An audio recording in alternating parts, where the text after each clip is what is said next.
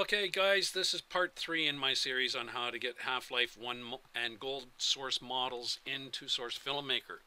And in this video we're going to talk about QC writing. Okay, so let's get on with it because this is an involved one. If we go back and we have a look at our folders here, Blue Shift, and we go into, we're doing Gordon and the crowbar out of this one. So let's find Gordon.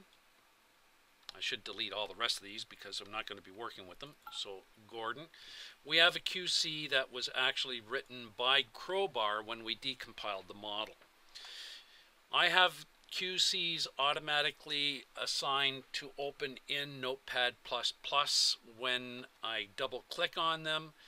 If you don't, well, I'll show you how we get it to open. We do the old file open.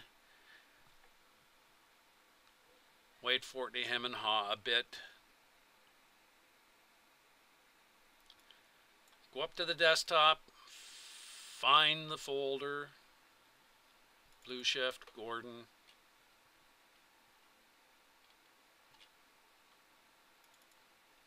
Find the QC and click open. And this is the actual QC that was written by Crowbar when it decompiled the model. Now remember I said something in that session about blended sequences, and we'll get into that when we actually go through and we start fixing this QC up and get into that section. So the first thing I want to do is I want to tell the QC where I want the model to go, and basically where we want it to go is into our user mod folder. I'm going to get another session of Explorer going here. We want it to go into our Source Filmmaker, Game, User Mod. It's going to go there anyway because that's what Studio MDL does, is it puts it in the mod that is assigned to the actual compile method. So it's going to end up in user mod.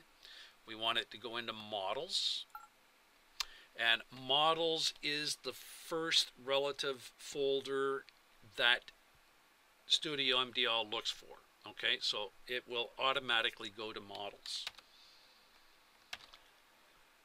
Okay, models, and now from there what I need to do is I need to tell it to go from here. So I'm going to pick this up. No, I'm not. From here I want it to go into Blue Shift, Gordon, Gordon. And I think that's the way we name the materials if I remember correctly. Materials, models, Blue Shift, Gordon. Okay, so I want to follow that particular order in my actual file path. Okay, so what will happen is when this model compiles, it will go to user mod, it will go to models. The next level down will be Blue Shift, and the level after that will be Gordon, and that's where this model will show up. Perfect. Next thing we get are body groups. Now body groups are, let's say I've got, we'll see it in the CS character when I do the actual CS character, so I'll just leave that as it is right now. But body groups and body and model and things like that, commands are pretty much all the same. Body groups allows you to turn on and turn off objects on a body group. In this particular case, the head and the body are going to be on all the time, so there is no turning it off. This command here, flags, get rid of it. The Source Filmmaker Studio MDL does not like that particular command. And what we're going to add in its place is a $CD materials. And this is where we're going to tell Studio MDL where the materials live so that it builds it into the model. And that was Materials Blue Shift Gordon. So all I have to do is pick up Models Blue Shift Gordon because material is assumed. So quotes on, quotes off, slash off, quotes off. Now, one of the biggest problems that people have when they're doing QCs is forgetting to put in the closing quotes and closing curly brackets and things like that. Okay, so basically, if you don't do it properly, you're going to end up with an error, and it's going to end up with an error on line 28,942.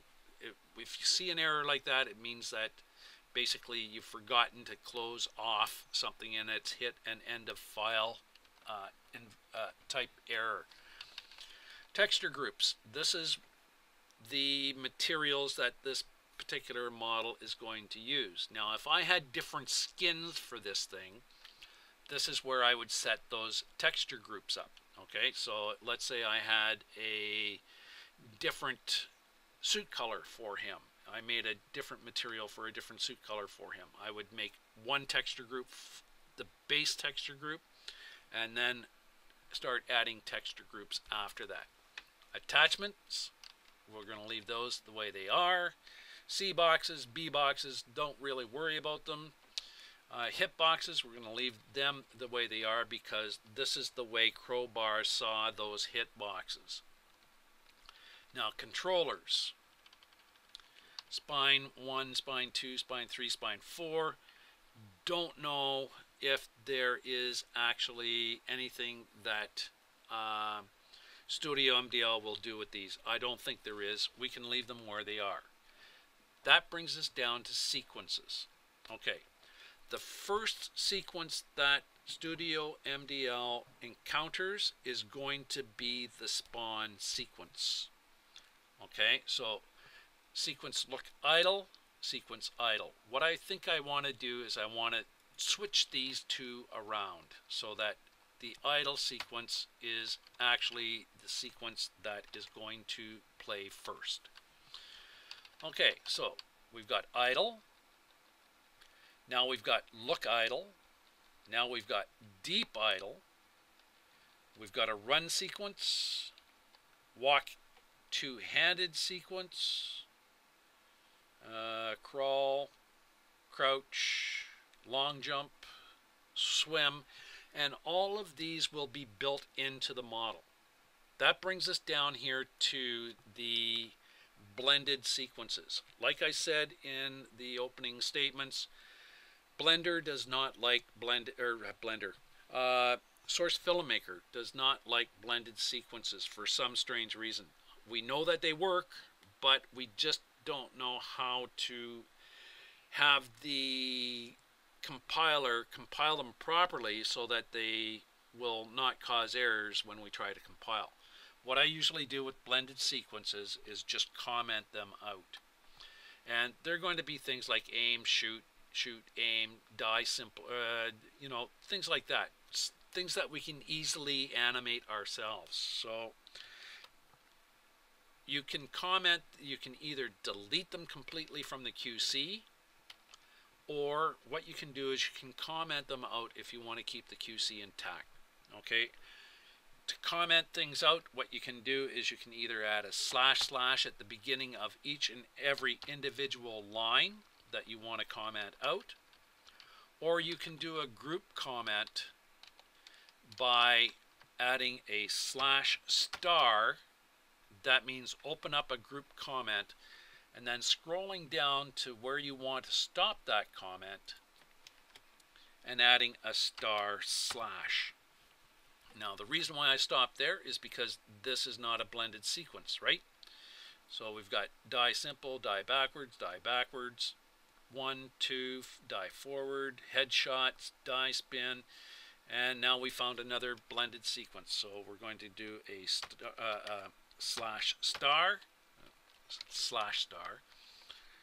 and come down through the blended sequences until we find the next single sequence.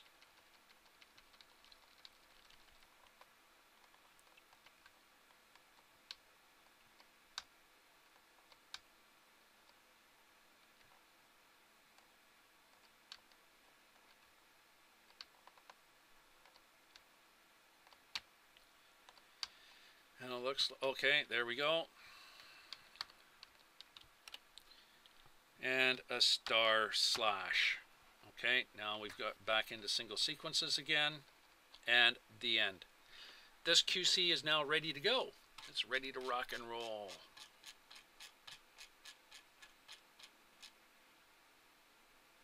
Just do a quick check. Going into Blue Shift Gordon, body, yeah, okay, yep, okay. Closing, yeah. First sequence comment. Open, close. Open a comment.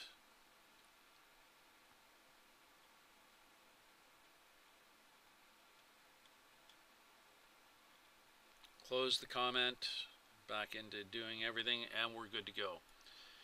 Now, we can either just save over top of that QC, or we can actually rename it. If you want to keep everything intact the way it was, you would create a new file. I'm not going to do that. I'm just going to save over top of it. Save. Done. Now for the crowbar. File open. Up a level. Go into the crowbar. Where are you? W crowbar, P crowbar, W crowbar, I think it was. There we go. Open up the QC. This is a very simple, straightforward QC. There's only one animation in it. It's an idle animation, and basically all we have to do is change this to where we want it to go, and that was Blue Shift.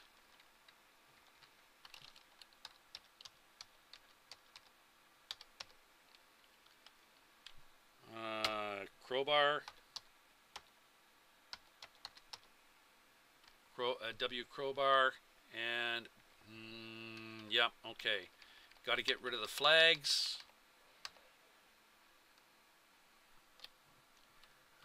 Delete that.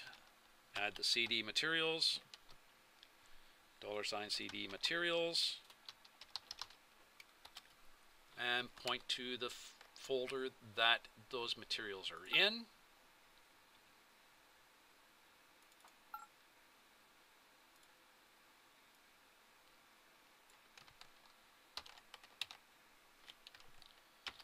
Quote on, quote slash quote off. Now this external textures, get rid of it, because it's not going to use external textures. We've created VMTs and VTFs for this thing. Okay, everything else is good. Save the file, and we're done.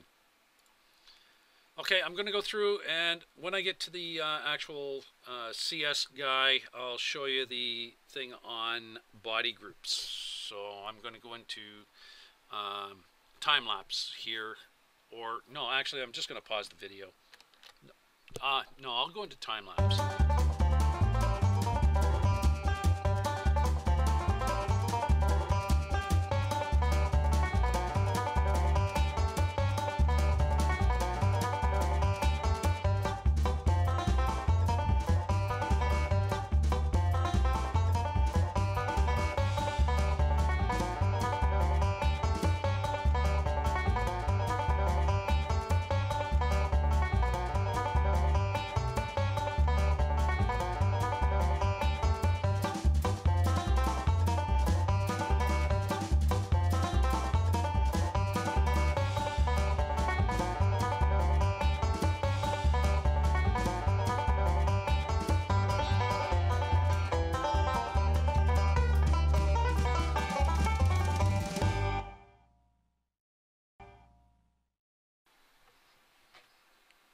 Okay, here we go.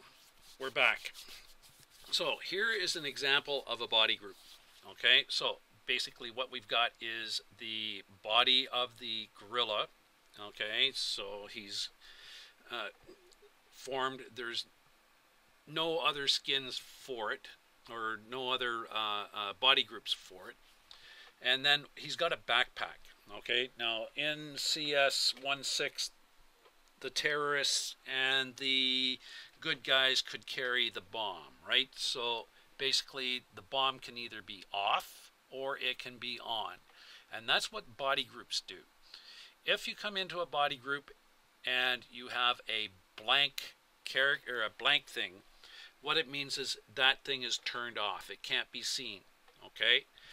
And the next item in is the second body group, right? So it's turned on. All mesh items start with a studio type prefix. So here you can see studio, and here you can see studio. Blank itself is just simply that. Now, the way that the body group works is that the very first item that it finds, then that is the state that that body group is going to be in. So if I turn this around and put the blank underneath the studio, like that, the gorilla would spawn with the backpack on. Okay, and then I would use the body group option to turn it off. I want it the other way around, the way it was originally. So I'm going to put that back here so that it's off when it first spawns, and there we go. Okay, so that's what I wanted to point out in regards to body groups. And now I'll go back into time lapse simply due to the fact that this guy's got a lot of stuff that needs to be changed.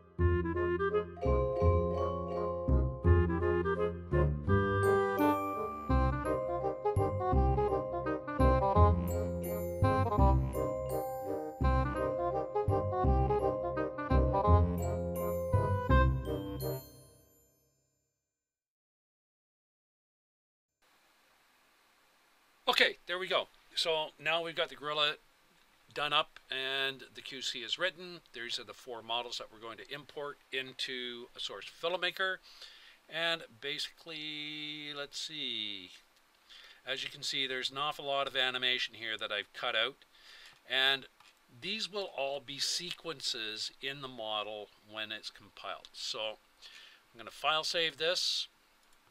And the next step is using Crowbar to compile the models. And so with that, I guess it's time to close off this video. So with that, Private Jack out.